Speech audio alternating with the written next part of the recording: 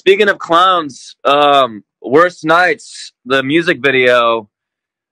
Nobody knows about the music video. You're directing it, right? You're directing it? Yeah, it's the first thing that I've directed. Me and my friend Josh Hutcherson, we wrote it together like 2 years ago as a short film, and but then it kind of was perfect for this song, and so I was like, I kind of amended it to be more of a music video, and both of us co-directed it. And there's this clown that I've been obsessed with in LA. When I lived in downtown LA, one day I got home from tour like 5-6 years ago, and I saw this really scary clown walking down the street, and I thought that it was a serial killer. You see what happens when you ask if someone gets a clown jumping out of a box tattooed on them? You just get stories. Happens every time. Why are we getting music from you right now? I mean, you know, you haven't always gotten into a rhythm of things. You do it when you need to do it, but it feels like this is happening quick. I just want to be more prolific, and so and also I just finally got my own studio. So basically, like, my time off, I've just been able to work in my own space, and I've just been like finishing stuff, you know, just writing a lot,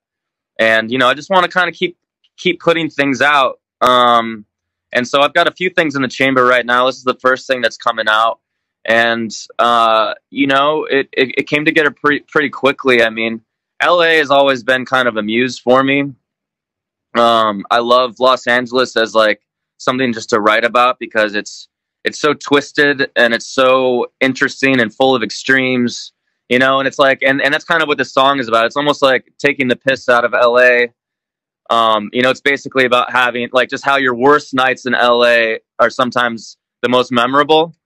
And you know, that it's kind of like, you know, LA is full of highbrow people doing low class things.